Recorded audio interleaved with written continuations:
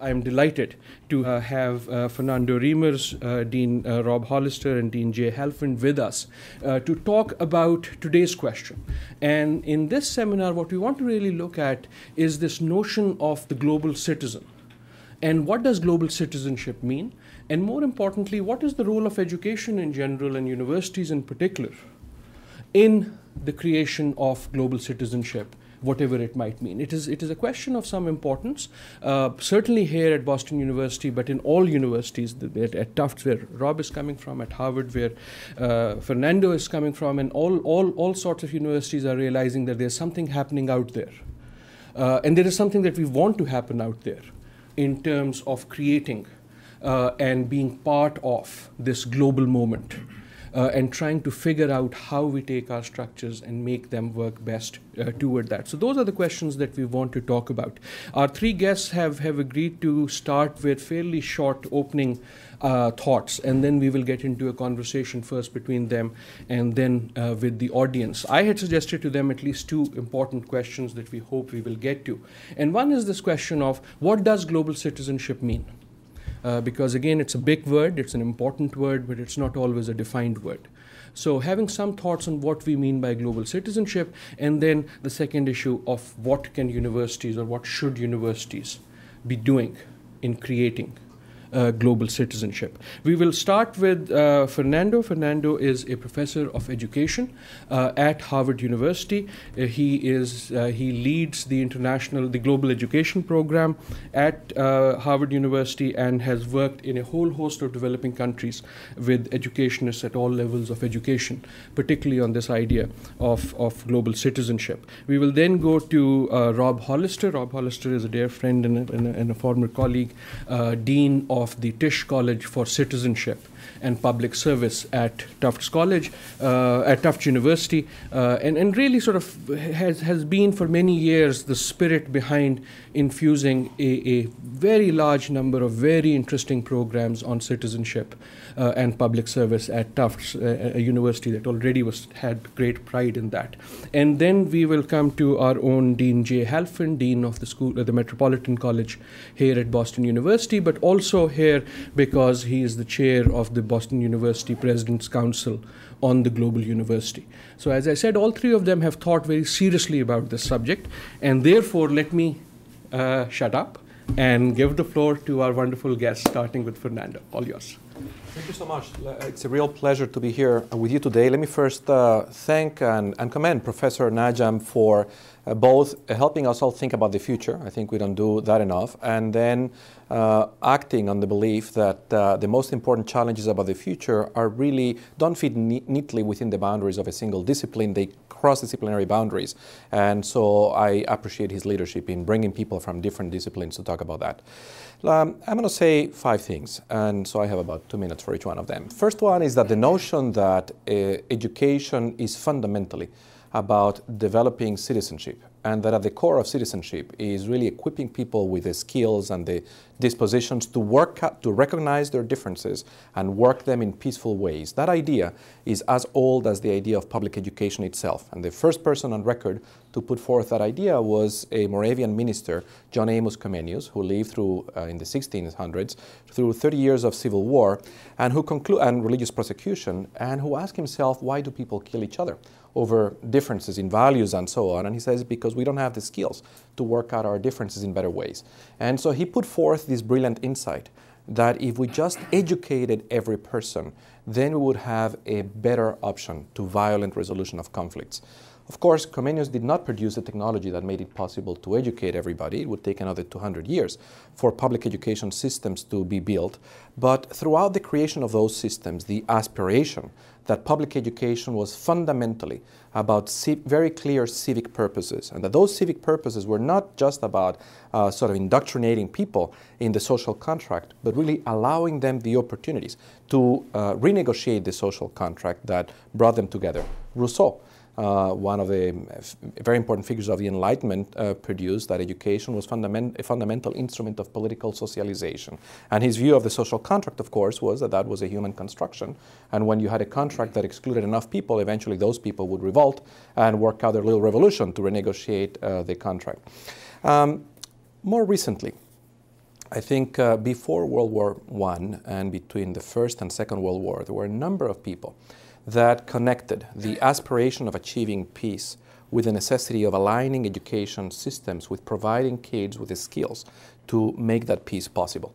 So there were people like Ava Myrdal in Sweden, for example, who was one of the early pioneers engaging with UNESCO, very active both in the movement for women's civic and political rights, in the peace movement, and in promoting education for all.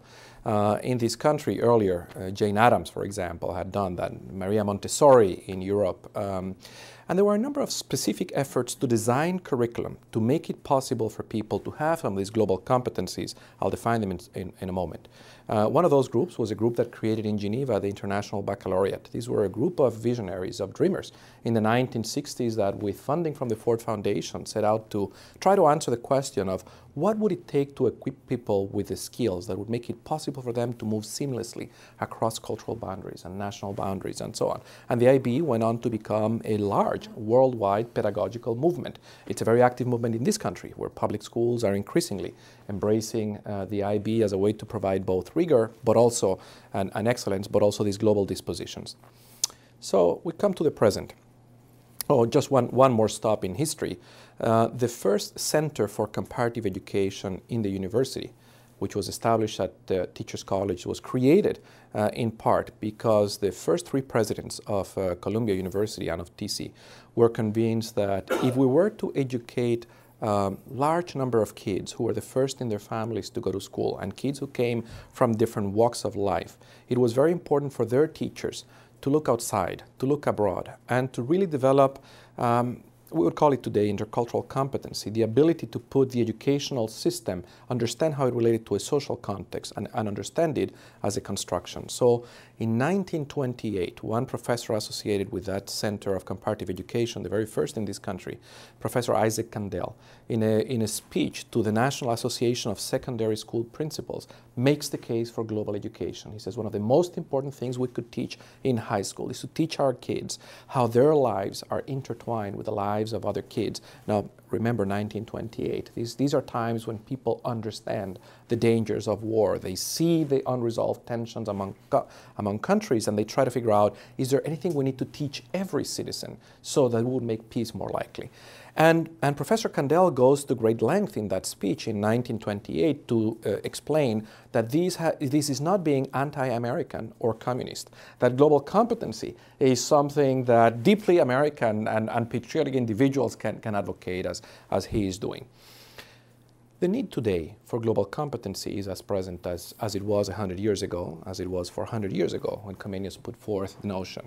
And I think part of what makes it now necessary is this process we've come to call globalization, which is not new. We've had other waves of globalization, these many processes that really tie our futures together with the lives of people from very different civilizational streams and in geographically remote locations. So what are some of these processes? Obviously, one of them is trade. Another one is simply telecommunications, the very rapid development of telecommunications technologies. That means that many of us can, that our awareness, our consciousness is not bound geographically in any way. Most of you probably on a daily basis are in communication with people in very different regions. So an earthquake takes place in Chile and you are thinking about the impact of that earthquake in the people that you're communicating with in Chile. Or the floodings take place in Pakistan and you know people who are directly affected by that, and that is in your consciousness, in your awareness.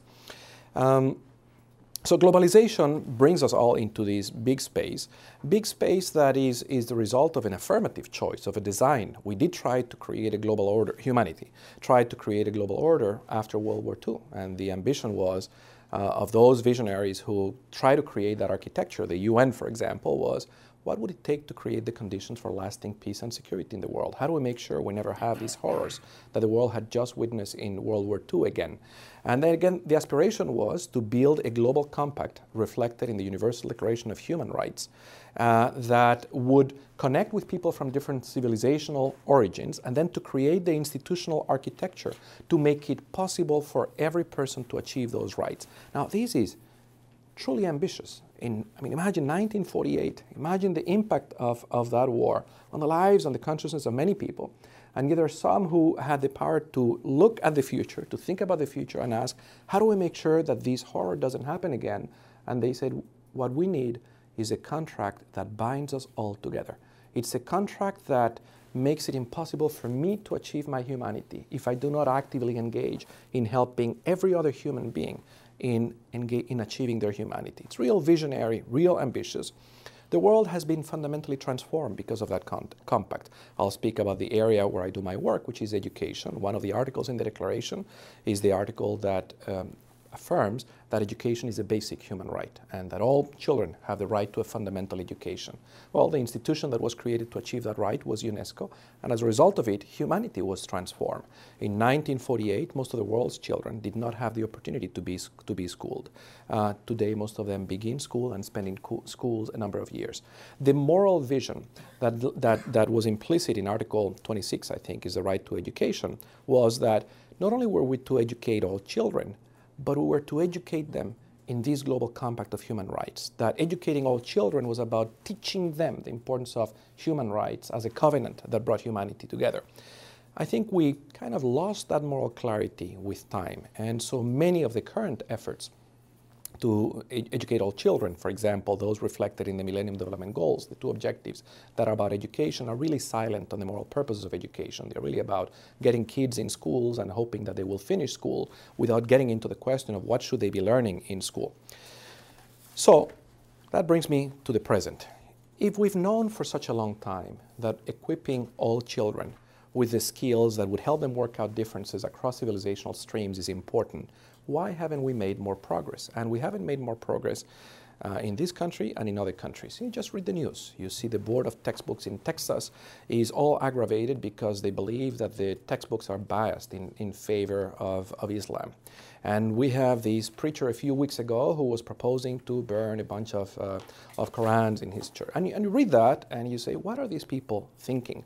What do they know about globalization? What do they think the impact of this news is going to be in NWFP, where I have been, or in Kandahar, when this news instantaneously, in less than 24 hours, will be reported? And of course, the result is that we have the Secretary of Defense pick up the phone and call this guy and say, would you please hold it? Do you realize that you're putting lives of our young people at risk by doing that? So we have more than a little problem in our midst, and the rest of the world has a little problem. So why is it that we're not doing a better job in providing global education? And here I'm going to speak based on my own involvement as chair of the advisory board to the Commissioner of Education for 3 years on global education, trying to promote global education in our schools. And as someone who spends a lot of time talking to principals and school leaders and teachers. It seems to me that we have four vacuums, four challenges. One is the challenge of leadership. I mean, this is an area where we need some people to simply lead and to begin to build the coalitions, the kinds of people that existed, the kinds of people like Isaac Kandel or Alva Myrdal or Maria Montessori, who will make the case for global education. And of course, back to the question of what can the university do, is lead itself and nurture that leadership. And of course, that means developing a narrative about what is global competency and how do we achieve it. This is some of what I've tried to do, and if you want to read some of my work, Google my name, you'll find a website that has some attempts to contribute to answer that question. Second challenge is assessment. The last 20 years have seen a worldwide revolution of education where we have imported some practices from business, where the idea is that what gets done is what gets measured. And that is a good principle, but it's easier to measure certain things than others. So we're all fascinated at the moment in this Commonwealth and in other places, measuring the ability of children to read and write and to do mathematics and perhaps to some extent science, not enough. And that's it. We don't really measure artistic competences. We don't measure creativity. We don't measure interpersonal skills. We don't measure a bunch of competencies that are fundamental to be a citizen, to be a contributing citizen, to get along with others, to live fulfilling lives, and to be happy. And so the consequence of that is that these very powerful instruments have distorted the purposes of our schools. In talking to some of the leaders, and they have had that effect more in our most vulnerable schools, with the consequence that it is possible that global competency will be the next equity divide in our society. I do think that some of our schools, where the kids do well in the basic competencies, do spend the time and the parents organize to provide enrichment opportunities for their kids to develop global competency in the after school, in extracurriculars, and so on. It's harder to get this done in the city of Boston because so many think that we're doing so poorly in helping our kids with the basics that who has time to teach geography, to teach world history, to teach about global institutions and so on. But of course, we may be doing those children a disservice because it may be precisely those skills that are going to give you access to the most productive jobs, the most creative jobs, the leadership positions in the society. Even in our military nowadays, if you speak certain foreign languages, you can enter with an earning premium of, I believe it is, $20,000 per year, which is about $250,000 of our lifetime career serving in the military. And so here we have the paradox in our country that we are in the fourth greatest wave of immigration in our society. We have just about every language on earth represented in our heritage communities, and our schools continue to be, as they were set out to be when Horace Mann got on his horse and convinced everybody we had to educate every kid, a cemetery for foreign languages. Our schools are in the business of killing the linguistic skills that children bring other than English. And so how does that help us as a country? I don't think it helps us very much, and it certainly doesn't help those particular kids who lose that advantage. So second challenge is assessment. Third challenge is we need good curriculum and good pedagogy. I think we need part of the building a narrative for global competency is to help dispel the notion that you can achieve deep global competency with globalization light. So we're all very happy about these annual festivals where parents are invited to schools to bring their foods from different ethnic origins and we all celebrate our diversity. But global competency is serious and hard work. It's about IB. It's like studying AP physics or AP history. Global competency is understanding the interdisciplinary dimensions of climate, for example, of conflict, of trade. And that requires serious work, hard study, teachers who spend the time, who are prepared, and materials who can support that engagement. And then, so we have a challenge of curriculum and pedagogy. And then in some communities, we have a challenge with parents who, of course, are a product of a different time and who may not themselves understand the connections between their circumstances because they don't have abundance of global competency. They may not value it in their kids. And so what can universities do? And I'll stop here. Well, I think universities can help define global competency and figure out how can we measure it. And to my mind, there are three components to global competency. One is intercultural competency, the ability to really leave the old aspiration that Montaigne had engraved in a beam in his library. Nothing human is foreign to me. And so if we can create the conditions so that kids and young people and people in general do not feel threatened, do not feel challenged when they encounter cultural diversity and when they feel comfortable and they see that difference as a source of opportunity for constructive exchanges. That requires hard and serious work. It doesn't get done with these festivals once a year in the schools. Second dimension is deep knowledge and understanding of foreign languages. I think that learning foreign languages is to global competency as stereoscopic vision is to the ability to see. You understand the world very differently once you can communicate and understand the nuance and the insights that are written in another language, not in a translation. It doesn't really matter which language, another language. And the third dimension, of course, is deep knowledge of topics such as world history, geography, which is not taught in our schools anymore, and topics, the process of globalization itself. We need to develop materials to teach globalization. Back to the question of the divide, who's doing these? The most advantaged schools. I'm now working with a private group that is developing a series of global schools that are going to be placed in the major cities to make it possible for the children of people who move about to have a seamless experience, kind of an IB. And they want to put at the core of those schools a global curriculum. But I don't see many of our inner city schools engage in those efforts of teaching that. So what can universities do? What they were set out to do when Humboldt, not the explorer but his brother, chartered Berlin. And this was the last reinvention of the university. These were talking 250 years ago. And Humboldt said universities are about three things. They are, one, about promoting the ability to advance knowledge through the independent and unrestrained pursuit of the truth, research. Two, promote critical thinking, the ability of people to think for themselves. Three, to enlighten the public. Universities are about holding states, of course Humboldt was thinking about the Prussian state, accountable by educating primarily those who are not members of the university community. The US took those aspirations of Humboldt, especially in the land-grant universities, and perfected them with a vengeance, and we built the best higher education system in the world. But I think for most of our universities, we dropped the ball on extension. We took research and teaching very, very seriously. And I still think we do a very good job in those on a worldwide scale. But extension is not really taken seriously. So when I talk to university presidents about the fact that if it isn't universities that engage in becoming the partners of K through 12 schools in our country in promoting global competency. No one else is better positioned to do it. They say, well, that sounds good. You can do what you want in your own time. But they don't say this is a very important institutional mission and we should put serious resources and priority behind that. So let me stop here. I've been trying to be provocative. I'm sorry if I went a little bit above my time. Thank you very much. You have been provocative, and I think you've been thought expanding also. I think thank you for setting us up in this big and bold fashion. I was particularly intrigued and pleased with your reference to UNESCO.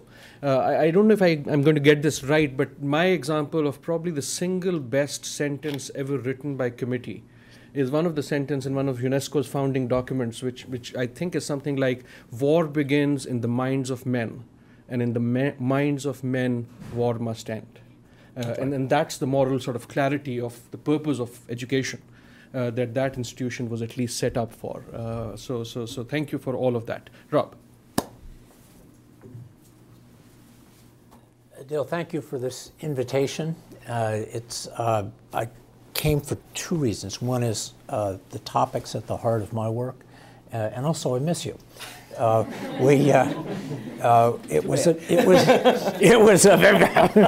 was a big loss for Tufts University when BU made you an irresistible offer. But it's great to see what exciting work the Pardee Center is doing under your leadership. With the two questions that you've posed to us, I liked very much what you said, Fernando. And the one additional piece to the answer of what's global citizenship that I would want to add is an impulse, a commitment to action, to raise up the number of the proportion of people with exactly those competencies that you outlined so eloquently, who are committed to healing the world, to making a difference on the major challenges that we face. But I thought what I would do is to offer a few comments on the second question of the role of universities. Because I think what's happening around the world, and to me, the most exciting thing that's happening in the higher education sector is a global trend, a global movement to break out of the ivory tower and to embrace and enact the concept of the engaged university. And that there's still plenty of examples around the world of universities that are following the ivory tower model. But it's striking to observe and to seek to learn from the growing number of colleges and universities on all continents who are becoming engaged universities, who are re-embracing and elevating their civic engagement and social responsibility movement.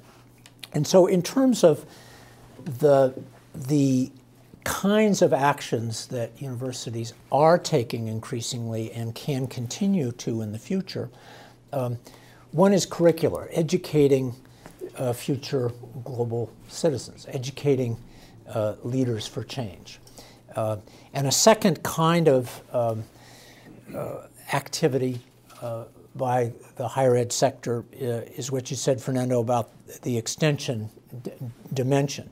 The explicit and conscious application of university resources, the expertise and the person power of universities to attack pressing societal challenges through applied research, through volunteer service, through training efforts with non-matriculated populations. And a third key meaning and opportunity is in the area of institutional policies and practices. To see a growing number of universities around the world seeking to be good global citizens, quote unquote, and to apply standards to themselves that are parallel to and consistent with the learning outcomes that you advocated on things like design of buildings, energy consumption practices, employment practices, particularly with respect to lowest paid workers, investment policies with the funds that they manage. We to then shift from that kind of optimistic view and advocacy of the kinds of work that universities are increasingly doing internationally. Let me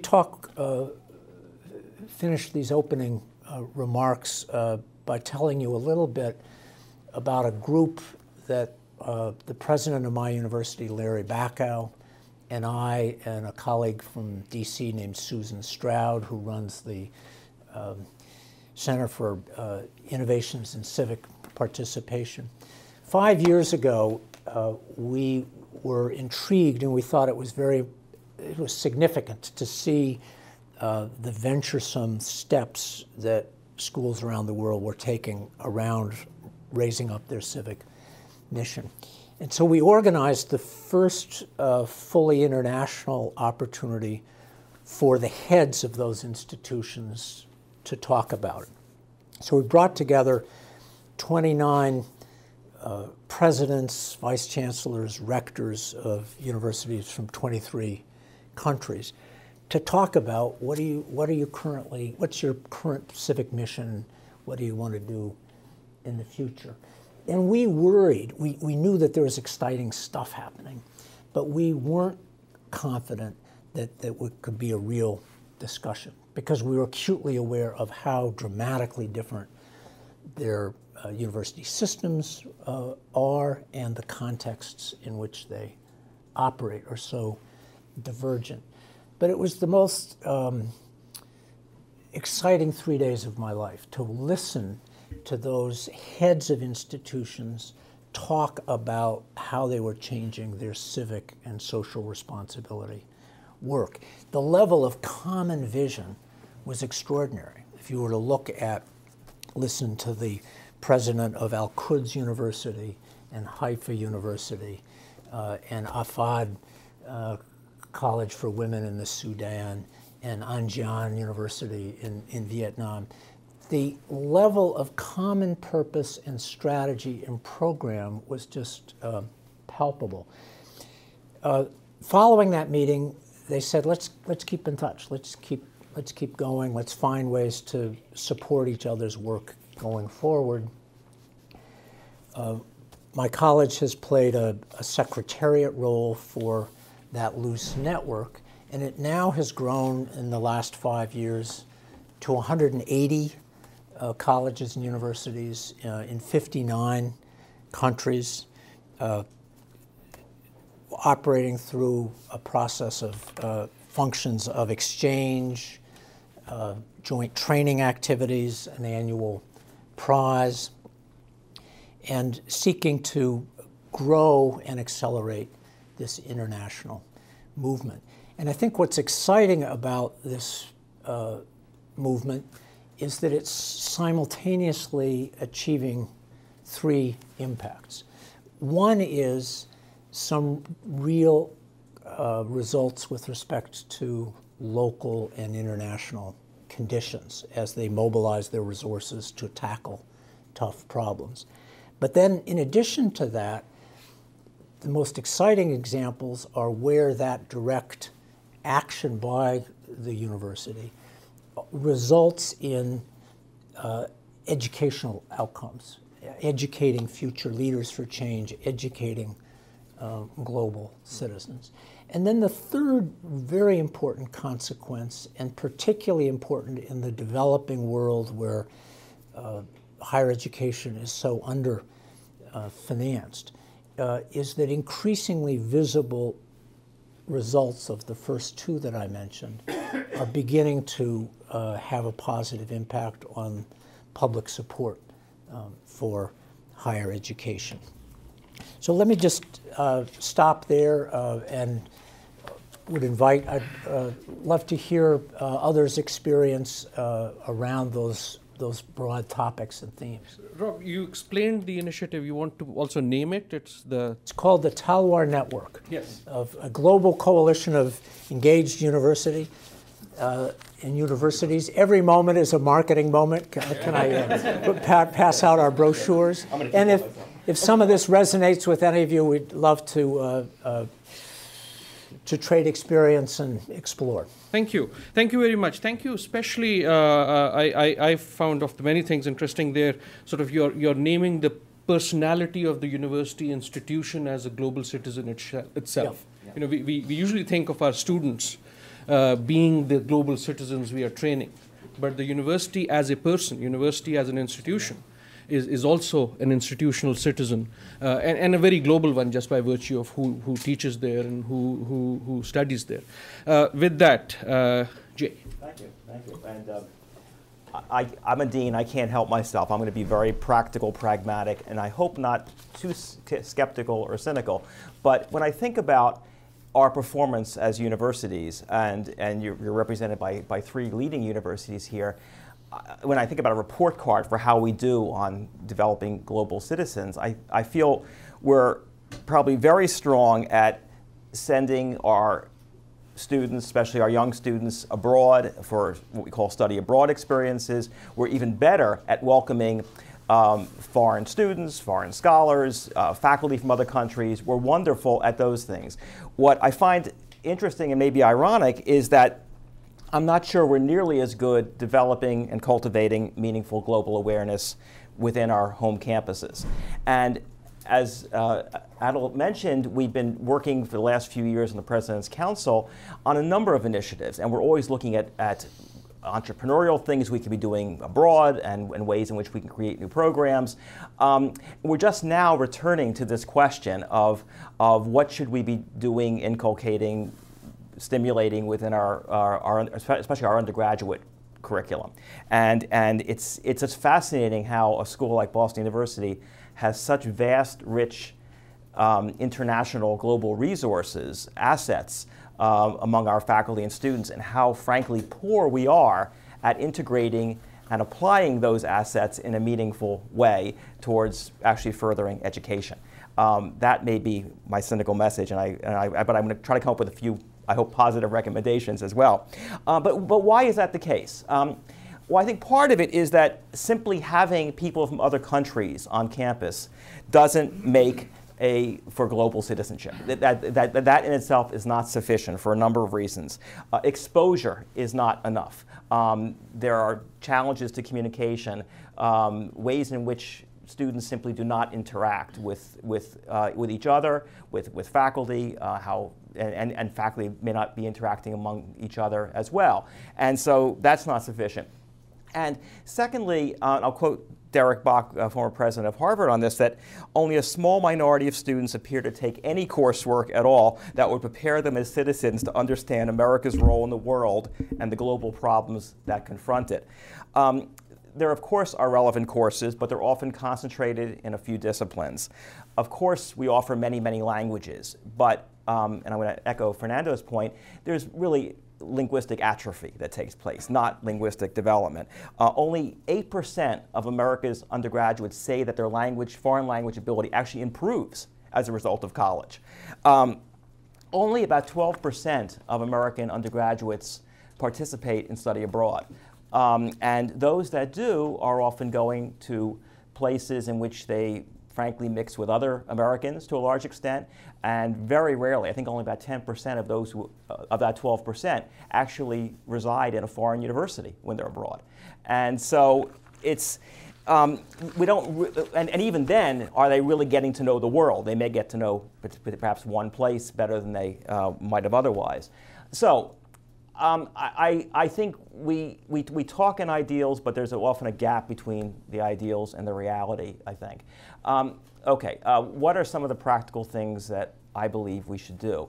And I'm going to echo Fernando again on this. Avoid tokenism, the festivals, etc., or simply creating a single curricular hurdle, and that we put in, in the way of students' graduation and then declare victory that we now have global students.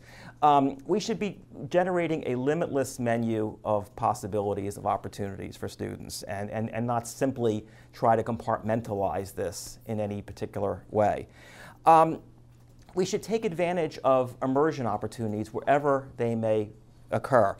Even in our own backyard, we're blessed with so many interesting immigrant communities within the greater Boston area. That's almost a local study abroad experience that perhaps can exist. There are teachable moments that occur all the time, and my colleagues refer to some of those things. When those occur, we should treat those as unfolding case studies that are going on in the world. Find some way of creating service opportunities, participant observation opportunities, consulting opportunities, ways in which we can sort of, in a curricular sense, drop everything and realize that there's something more interesting going on around us that we could take advantage of. And I think it's a faculty responsibility. A third idea is to exploit our technology a lot better than we do. One of the challenges of creating international experiences is simply getting people together. And technology mitigates that. And we don't necessarily have to physically co-locate in order to have a community experience that's beyond our boundaries. We should be using online distance learning. We should be using communication technology, ways in which we can bring people together without bringing people together. And I think there's so many unfulfilled opportunities there that we simply have to pay more attention to. Also, my fourth point is, and I want to paraphrase George Bernard Shaw here, I think global development, awareness, consciousness, just like youth, is wasted on the young. We shouldn't think that we have to front load this in the lives of people either in the K through 12 years or in their 4 undergraduate years. It doesn't have to happen, and certainly doesn't stop happening when one is 22 years old. And so we need to, I think, be thinking much more broadly about what we mean by our extension responsibilities, beyond simply what do we superimpose on an already jam-packed undergraduate curriculum at most institutions. And there are many, many things that we do and can do. I think some of those would be, just like we've created study abroad at the undergraduate level, we should have study abroad at the graduate level. And I think executive MBA programs have been very good at leading in that. There should be destination courses built into graduate programs more and more. I think there are ways in which we can build that experience and not simply expect it to happen during the junior year of an undergraduate program when you're 21 years old. Secondly, I think we should think about study abroad not just as a one-way, almost imperialistic sense of us going abroad, whoever that us is, but think of this as a two-way movement and have reverse study abroad in reverse, and be much more welcoming of students coming here for one semester stints, just like we send American students abroad for one semester stints. That is a chance to commingle students from other countries in ways that we really have not developed. We've almost expected students from other countries to commit at very expensive American prices to have to come for a complete degree program. Well, that's simply prohibitive for even saying the majority of the world's population is an understatement. And so we really need to find ways of bringing others to American universities to mix with with students on our campuses that do not require that level of commitment. Also, I think one of the unfulfilled promises of distance learning, getting back to that a little bit, is distance learning, if done well, is focusing on the needs of mature, part-time, working professional students. Well, that has the potential of creating a virtual community, not just nationally, but internationally as well, for people who never would come to the United States for an academic experience for a number of reasons, both professional and family, but would find it very fascinating to engage, maybe at the graduate level, somewhat akin to what Rob was saying, among presidents and senior administrators, to actually be able to work with one another academically without having to move to do so. So I guess in conclusion, I think it's counterproductive in some ways to try to force feed a meaningful experience, and especially in that singular sense, only on the undergraduate level. There's only so much that one can expect in those 4 years.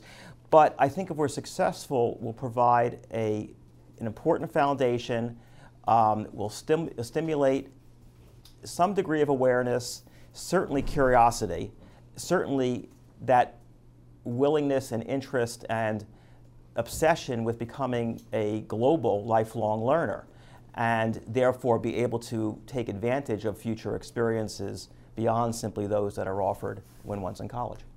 Thank you very much, Jay. That's three very wonderful, very polite, but I think all in different ways. All three of you have put forth thought-provoking and provocative ideas, maybe some even controversial ideas. Before I throw it open to the audience, if I can see if any of you have any comments on each other, and by way of further provocation, let me throw one question. We've heard a little, but not as much as one might have expected, about the changing geography of global education. Both in terms of US universities thinking there's a global marketplace of students and we need to go to the students rather than them coming, foreign campuses and so on and so forth, as well as other countries and other universities elsewhere sort of wanting to take a bigger part of the global marketplace of students, and whether that changes the notion of what we have to offer and what students are looking to gain from universities. But just one thought. Apart from that, anything that any of you would want to say to any of your colleagues, please. I'd like to make two comments on two things that I found fascinating. One is, of course, the network you have built. It's so simple and it's brilliant in its simplicity, right? Why don't you just convene people who are trying to get the university to do service, to talk about what they're doing and to exchange experiences? And so, I mean, this is the age of networks, but I know that how hard it is to try to do that, because each of these leaders who comes in, if you're going to get to reorient the university to take more seriously sort of the extension mission, has to build a constituency within their own university. So I'd love to hear you say a bit more about the challenges of convening those groups. And I assume that your group is not just about bringing them together to a conference, but you're actually, there is an activist role. You're trying to get them to become better at this thing, and maybe there are other things beyond the convening. I admire what you have done and appreciate that it was not easy. I heard you talk about extension and the opportunities of using technology to build virtual communities. That's another one that is so obvious, but so many places. Yeah, it is obvious, but why isn't it being done by all universities? Why is it that we're still teaching? I mean, if you think about the basic model that we have, it's still, we take people at a very young age in their lives. We concentrate them in a geographic area. We spend a lot of time and attention on them, send them into the world and wish them well, and maybe once a year ask them for a check. And what you're saying is, why don't we turn that paradigm on its head? Why don't we connect with people who are already doing interesting things, not at one particular point in life, throughout their lives, and not in one particular location, use technology essentially to create a different model of university. But I don't find that model implemented in most places, which tells me it's probably very challenging to do. I can certainly speak from experience that I become very interested in using technology precisely as a way to reach other communities. And 2 years ago, I realized I couldn't through my own school. I work in a university that is very compartmentalized, essentially little fiefdoms within each place. I could not persuade people that we could do distance education to run our programs. So I had to go to the extension school, which is really leading us. And I will confess that I engaged my online teaching at the beginning with a lot of prejudice, with a lot of misconceptions. I thought this would be kind of my service to the world. I did not think I was going to find the wonderful students that I found in them. In many ways, much more interesting than the students who come. I direct a program in the school that brings together 65 people who are interested in leadership in global education. And so now the challenge I have is how do I connect the two? And where I am, I've concluded I can't. There's just no way that I can connect those students that I teach. So I basically repeat my classes. I teach on Friday morning a group of students who are physically here in my program, and then the extension school tapes my class. I have online, and Friday afternoon, I'm online where I have 50 students in different places. So what are some of the obstacles, and how do you overcome them to make that more mainstream, to use extension and to teach these lifelong learners throughout the world, make that more of the core business of the university? And so maybe you could each speak about the challenges you face and how you've overcome them. You know, talking about challenges and obstacles in an academic culture. You know where to begin. You know, we got to draw our paychecks. By tomorrow, we'll still be here. Yeah. You know, you're right about the frictions of of distance and all of this takes staff time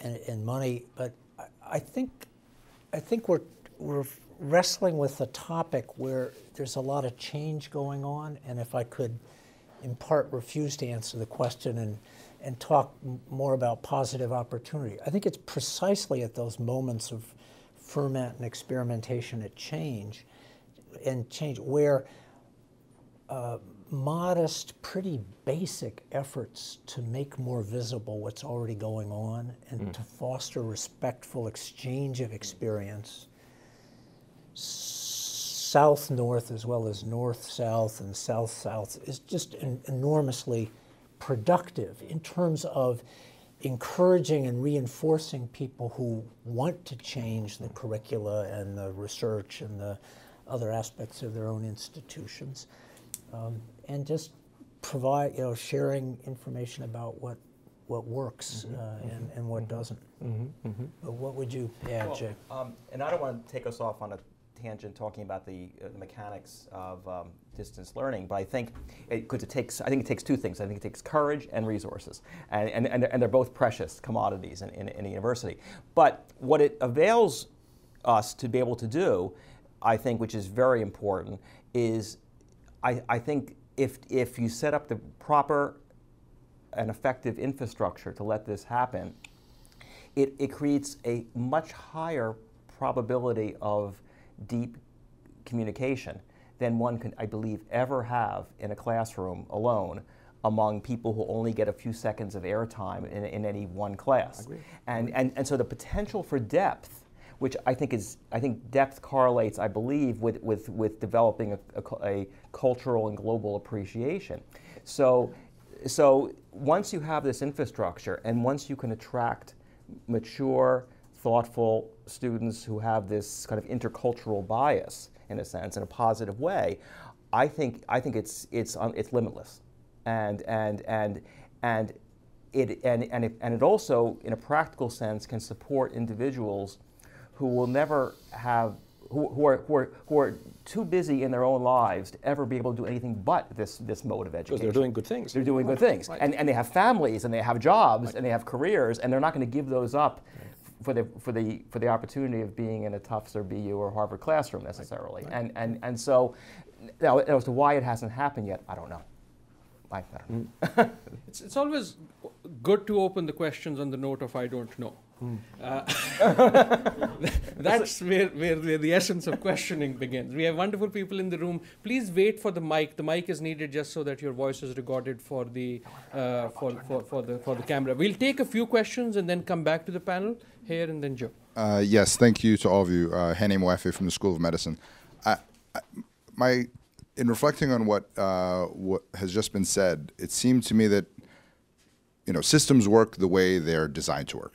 And part of the reason, even though we had these intellectuals in the 20s and the 30s who thought about global education, part of the reason it didn't happen is because the U.S. was on top in many ways, and having a sense of global citizenship was stereotyped as maybe having transnational socialist leanings and et cetera. And as the world is changing, we're changing in our rhetoric, but not so much in our actions. And when we talk about what the role of the university is, as a faculty member, I would like to see more resources put forward for real exchange. And what I mean by that is when we say we're going to have a twinning relationship with another university, that's not to simply send our expertise to XYZ country, but to actually expect that their faculty are going to come not just in the languages, not just in the cultural topics, but are actually going to come and teach us. I would like to see an infectious disease expert from a country that actually takes care of patients with infectious disease come and teach medical students. I would like to hear somebody from the business school in India talking about their new models of making, the cost go from 100 to 1 to teach our students, not just for a semester, but on an ongoing relationship. Whether that means having, open Skype between classes and universities such that people can ask questions real time and actually hear the responses from somebody who doesn't have their same background. I'm not sure what the best way for that is, but I know that a lot of what has been done thus far is, as Fernando said, that sounds really amazing to do on your own time, but it's not part of our core mission. And I feel like the university needs to make it more part of the core mission. If you can pass it to Joe. Joe, please introduce yourself for those of you who... Joe Fewsmith, Department of International Relations at BU. I'm actually curious about what you think is the legitimate role of the university in public advocacy. All of you have stressed that this is not just a university problem, it's a lifelong problem, including K to 12. I still have a child in high school, so I'm pretty well aware of the failure of the schools at that level. In this particular Commonwealth, we of course have the MCAS system, which is designed not for global education, but to support a sense of American and Western history and philosophy. And it strikes me as something that absolutely prevents our high school and elementary school teachers from having an appreciation and time to introduce other cultures, whether it's Asia, South Asia, Middle East, etc. And of course, again, Fernando's wonderful comment about universities as graveyards of languages.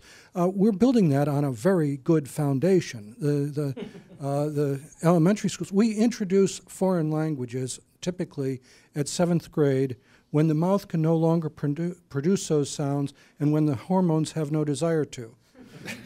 This is probably the worst possible time to introduce a foreign language. So the commitment of the schools is to tell people we want you to learn foreign languages as poorly as you can.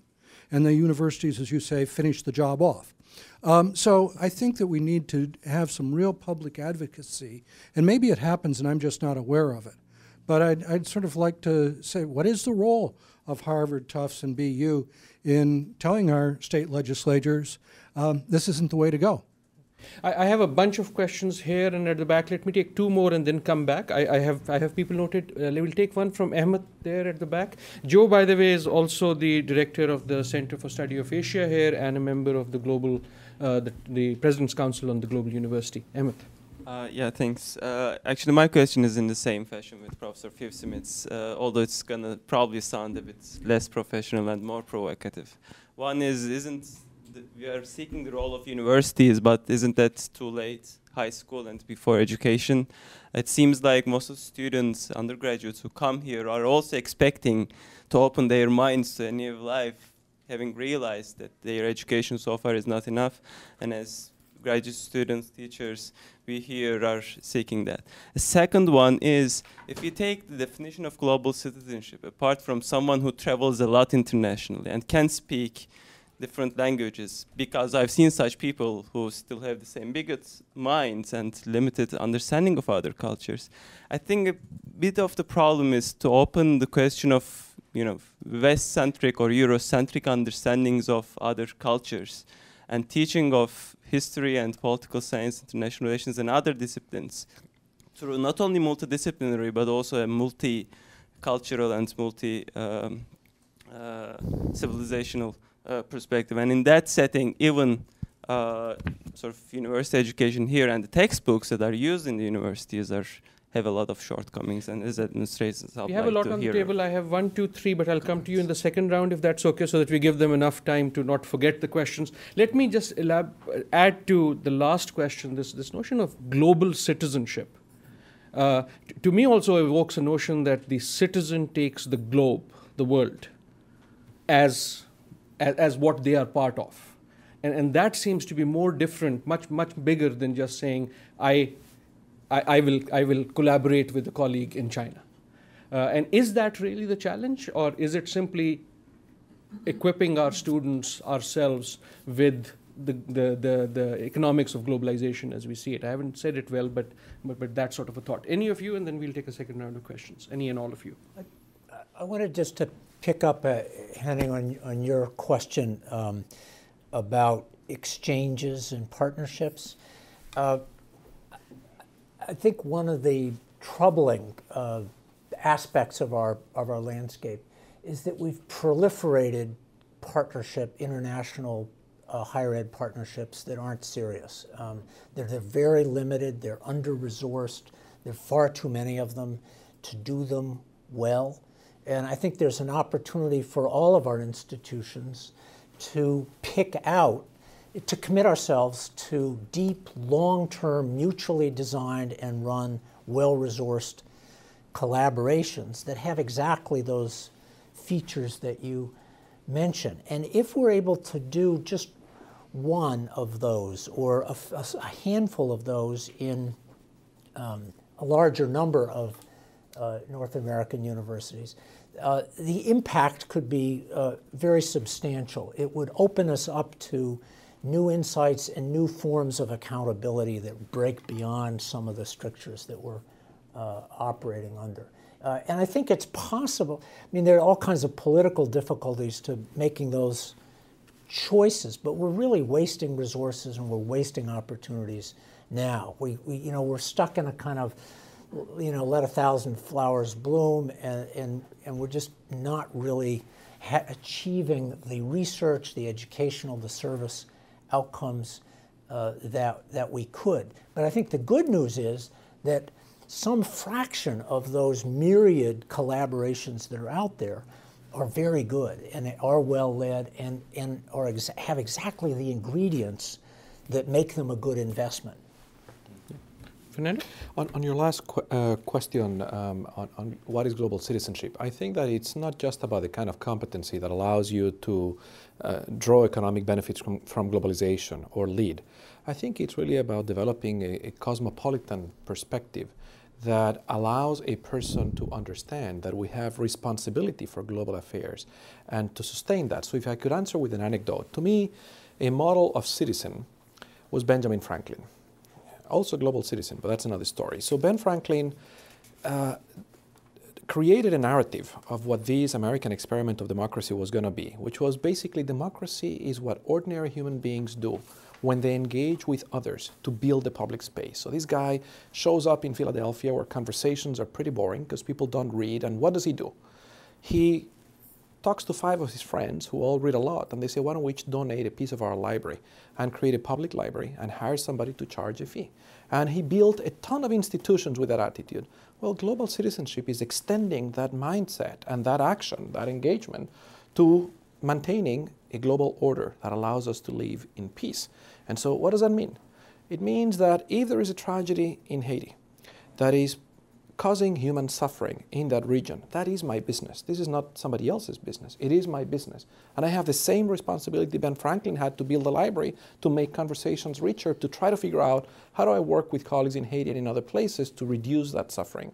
So it's not just about doing business in an economic sense. It's about developing a cosmopolitan perspective that is not contemplative, that is very much of a perspective that gets you in the world and to make the world.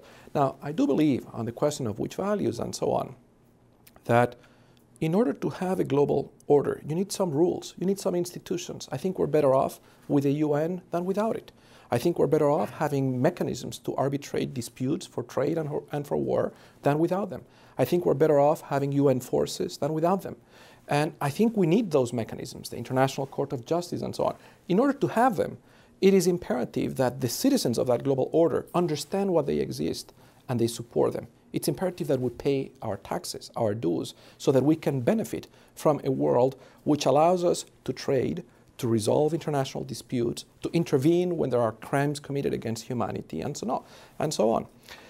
The question of which values is it's a very complicated one, and it's one that I've thought a lot about. And my own point of view is not politically correct, but I want to put it out there. I think that to exercise global citizenship, we need a common framework of values that engages the enterprise. It doesn't mean American values. It doesn't mean Pakistani values. It means values that resonate with different traditions of different civilizational streams. Values that have to be with respect and reciprocity, concern for life, concern for others. Now, the people who drafted the Declaration of Human Rights struggle mightily with trying to draw a compact that connected with different civilizational traditions.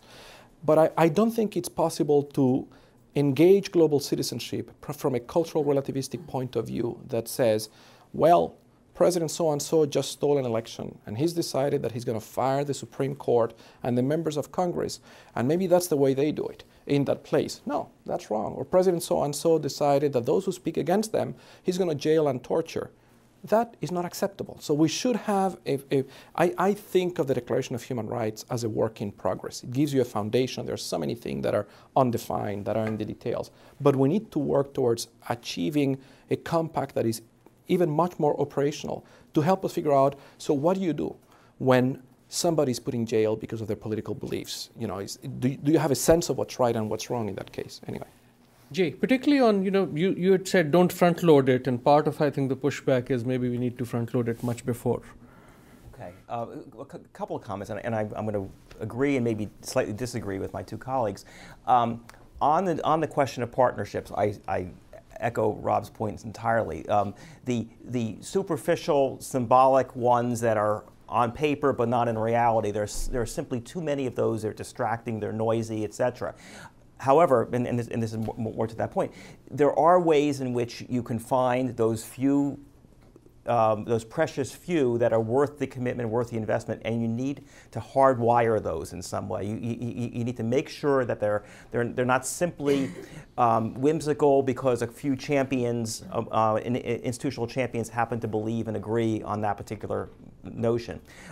Joint degrees become a way of doing that. You want these kinds of programs to have longevity simply beyond the founding fathers of those programs. On the question about values, and I found it fascinating to kind of measure my own reaction to it in a sense. I think when it comes to the value of scholarship, the value of research and evidence that we produce in the university, we certainly, I think, are in very strong grounding when it comes to how that can impact the world around us.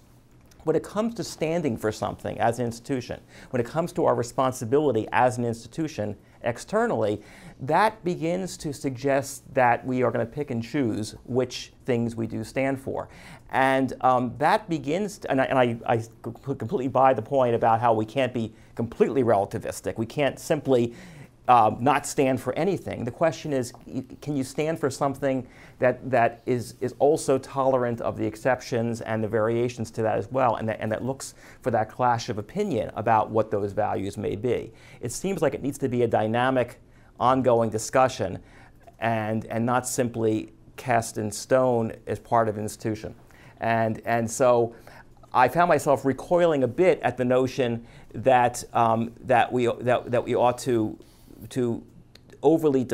potentially overly define what an institution stands for fear that may be a constraining factor as well as a liberating factor. But I completely accept the point that you've got to make some decisions, you've got to make some commitments, and there needs to be some buy-in among the citizens of that institution. And so having those rallying cries are important. But I think the examples that Fernando pointed out are superb ones in which they provided a framework without necessarily constraining how that framework is used. Whether it was Ben Franklin in Philadelphia creating libraries, hospitals, universities, etc., or the emerging United Nations helping to define what individual rights might be. that broad framework is so important, but at the same time, a university has to be, I believe, a pluralistic institution. Fernando, very briefly, and then we have the questions piling up. I just want to go back to your question, what can the university do? And I think it was a question of the role of advocacy. There is a very simple thing universities can do and have done in the past that have influenced what happens in K through 12. Change the way we admit students. So I designed a program that I run, an international education policy program. And I said, I'm interested in producing people who can lead ethically in education. And so that means when I admit them, I tell them, you tell me you want to lead ethically, show me what you've done. And when I have students who tell me I have perfect scores, I've never done anything but take care of my studies, I say, why don't you go and do something for the world and come back in 2 years? And it has a tremendous impact. I've run this program now for 11 years. I have 600 graduates. And you get institutions to contact you and say, we would like some of our students to get the jobs your graduate get. What is it that we need to do to help them develop the competence? And I say, help them do something for the world. It doesn't have to be on a large scale, it can be very small. So I have a program whose identity, whose narrative is about social justice and contributing to advance that. And I admit students who have shown some commitment to that. And you don't show that commitment to that when you spend all your time in your library, even if you have perfect SAT scores. We'll take a second round, starting with the gentleman here, and then we have 4 questions right up front. I am H.P. Kanodia from India. I am an industrialist and editor-in-chief of business economics and running education centers in India. I am very much impressed and amazed of the talks. First is about the events. We must have the world events for achieving our aim. And second is each individual has to make an effort to this end. This year, in the first week of January, I had organized a conference, World Conference of Humanity, Power and Spirituality. I found that more war had happened on ground of religions. And so we must develop the humanity. And 80 speakers from all over the world had come. About 20,000 audience were there, and 15 to 20,000 students were from all over the university were there. So this is good gestures, and what the professor is doing, it is very good. And I invite people who want to come. The second conference will be from 2nd January 2011 to 4th January. And I will bear the expenses for economic class. Anybody wants to come, it will be Thank you. My gesture.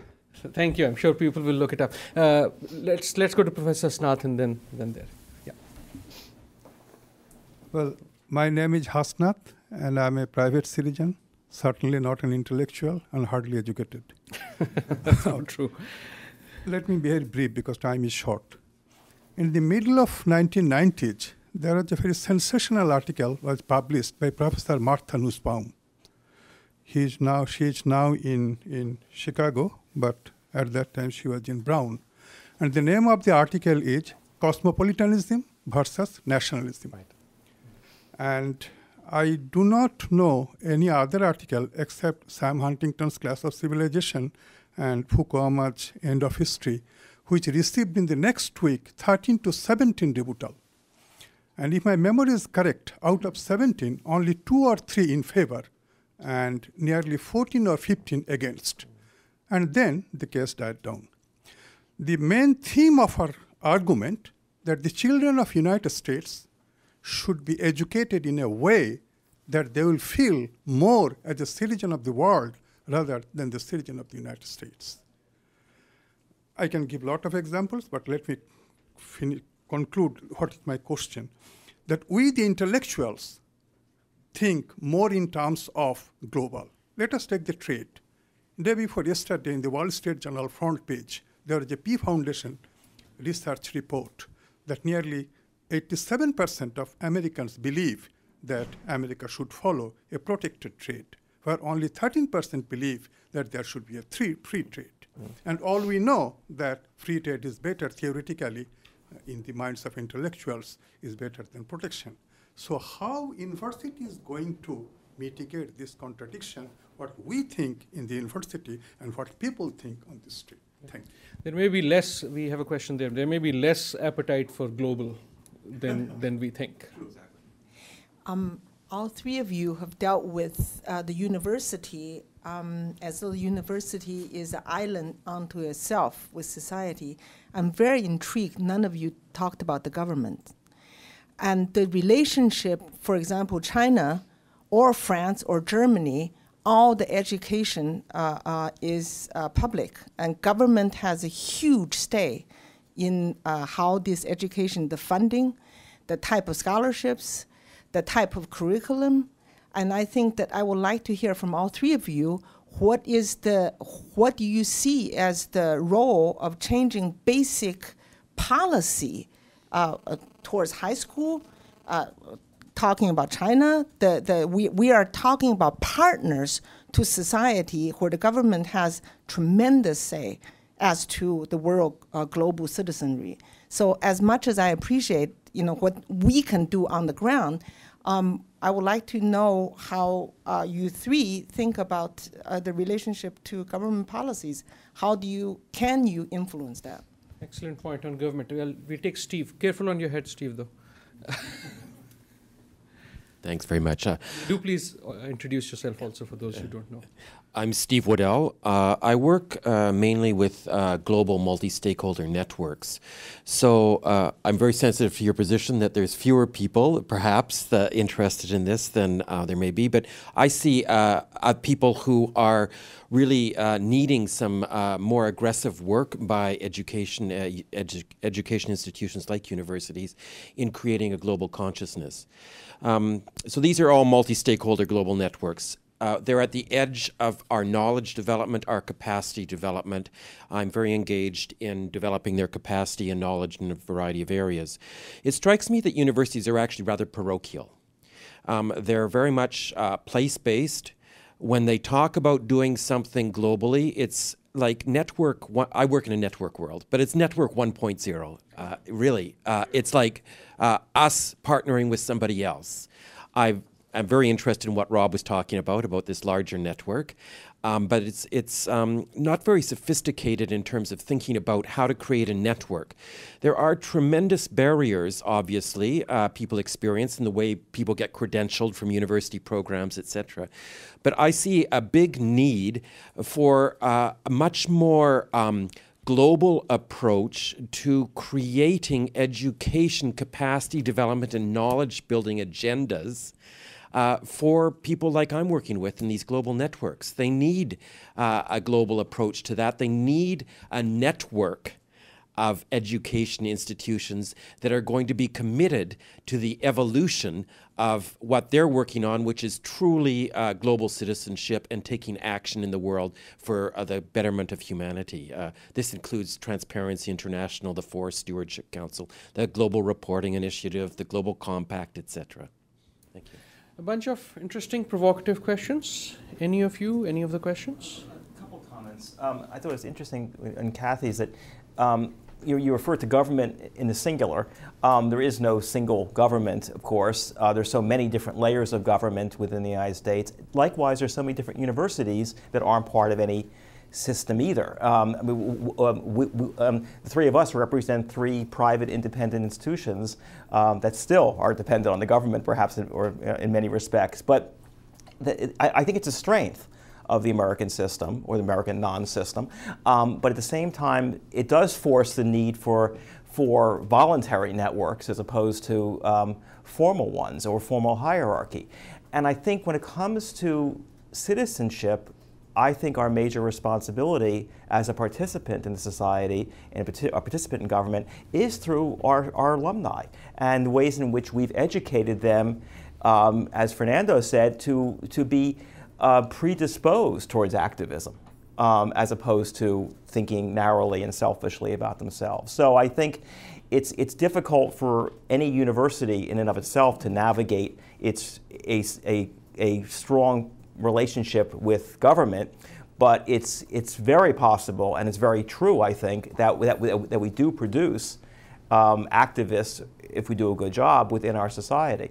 And I'd like to quickly end with a question, because I think I don't really have an answer, but I'd like to ask Fernando, because I was struck when he was speaking. Why is global education, which is so it seems so self-evident to us, such a threat to most of the United States. Can I also add for the others, and Jay, you can also come back, just building on Kathy's question, that as we look at the globe, there are places where the government may have a very different relationship. Yeah. And when you add the words, and you have to partner with, so part of that global conversation competency is to deal with the world with very different relationships to government and very different notions of citizenship and what that means. But just wanted to throw that into the mix. Rob? You going to say something? No. I was thinking. That's always a good thing. So if I could always a good thing. quickly speak to of you. that, I don't think the challenges of global education in the United States at this time, at least in the places where I have done work, result from the fact that people find it threatening. But I think they result more from a kind of cultural mindset that we have come to develop over the last 2 decades that really holds very low expectations for our schools. I don't think that global ed is more of a threat than arts education is a threat, or engineering education, or civic education, or history. But in many schools, we don't do we don't do much in that area, because I think we have come to accept, we have become very complacent with our education institutions. I think we have come to believe that there are only a few things our schools can do well. And I don't think this is true. I think that good education has always been about excellence and character. And I think it's only a recent creation in our kind of collective mind, this notion that you have to pick, that you either are going to teach math or develop character. I think that is a misconception. I think when you do not explicitly develop character, then there is a character education that takes place by default. But I think it's better always to be deliberate about your education aims than to just let those slip on the sides when you're not paying attention.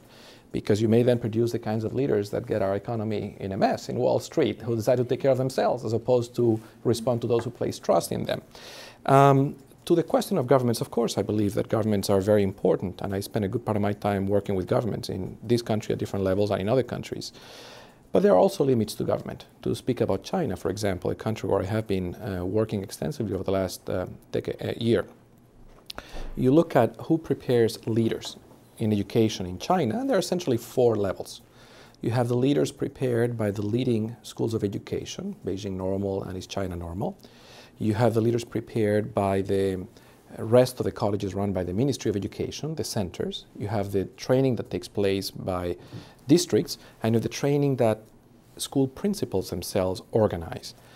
And I would not assume, based on that experience, that the training that received the most support from the government is either the most innovative or the most effective. I think I've seen wonderful things organized by groups of principals themselves. I mean, it's the old Margaret Mead notion. There is nothing that a small group of committed people cannot achieve. I was recently in Beijing in the celebration of the 60th anniversary of the high school affiliated with Renmin University. And the woman who runs that school, it's one of the best schools in China, brought together leaders of what she considers the best high schools in China and in the world. And on the topic of our conversation, how focused they all were in developing global competency, and how broad their conception of what good education was. It was not at all about preparing the kids to take the university entrance exam. They were doing that too, but they were teaching so many other things. So back to best practices, that's exactly what this woman did. She said, let me look at good things that are working. Let me convene exactly what you did, and let's figure out a way out of this mess in which many education systems find themselves, which is the mess of having achieved great success in including all kids and teaching them very little. So, just a quick comment on Kathy's your question about government. Kathy, I teach modern Chinese literature and culture here at BU. But some of the most powerful citizenship education is experiential education. Students at all levels, whether they're elementary, high school, or college age, doing community work, and if organized and supported well, the educational results of that experience are significant. One governmental policy option is to require, since we'll make it a university example since that's our topic, is to have a national requirement that in order to get an undergraduate degree, you have to complete a certain number of hours of community service. And Mexico, Colombia, Israel are among a larger number of, although a small number of countries that have such a requirement. They don't in and of themselves accomplish a lot, but they do powerfully reinforce the kind of efforts that we're talking about. So I would answer your question to say I would advocate that this country, that other countries can learn from the experience of those national graduation requirements, which are indeed can be powerful levers for civic education.